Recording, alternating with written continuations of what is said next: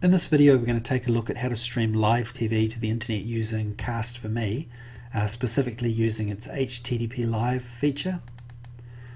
So I'll run up Cast4ME and you'll see that I've already configured a device with 35 channels. If you'd like to see how I got this far, there's a video on our how-to page on the website which shows how I set these channels up. By default, all the channels have HTTP and DLNA access enabled. This is really for streaming across the local area network. If you want to stream to the internet, you really want to look at HTTP live.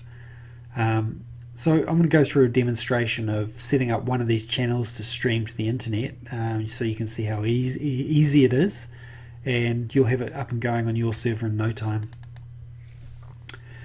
So I want to tick this box here, publish to the internet using HTTP live.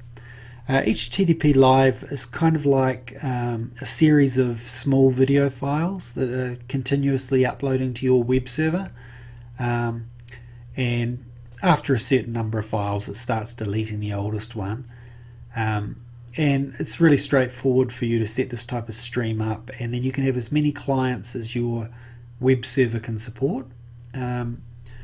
So for this particular demonstration, I'll just use 1.5 megabit per second and go with a resolution of 640 by 360. And so next up, I have to specify where the stream is going to end up on my server. So I'm going to, for this demonstration, use my Cast4ME web server.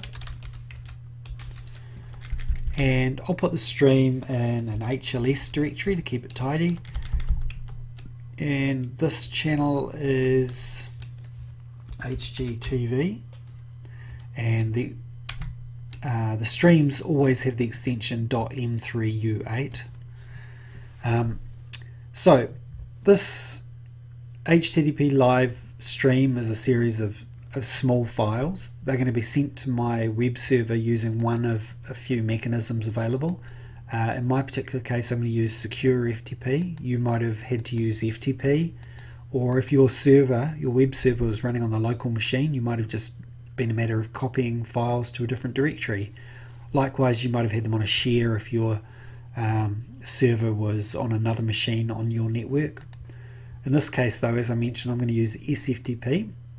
I have to let it know the name of my web server, cast4me.com, and I have to enter my username and password. I'll use my demo account, my password, and then I have to let the application know whereabouts on the file system on my web server do I need to store the files. So I'm going to use var www.cast4me.com/HLS, and then a good thing to do is test the connection. This is effectively going to connect to the server you've named using the username and password you've specified, and check that the specified directory exists. It takes a few seconds. And there we go, it's successfully confirmed that the directory exists and it can log in.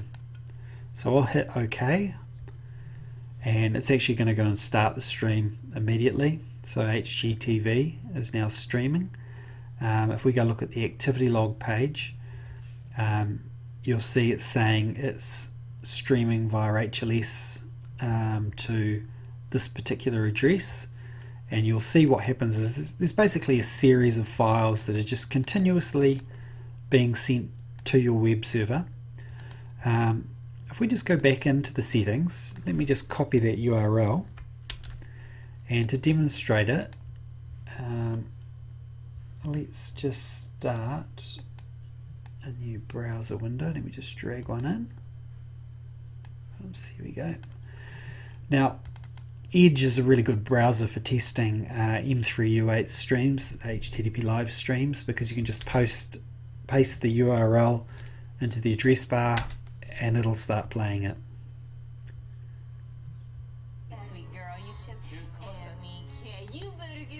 So there we go, it's streaming live TV to this URL. Pretty cool, huh?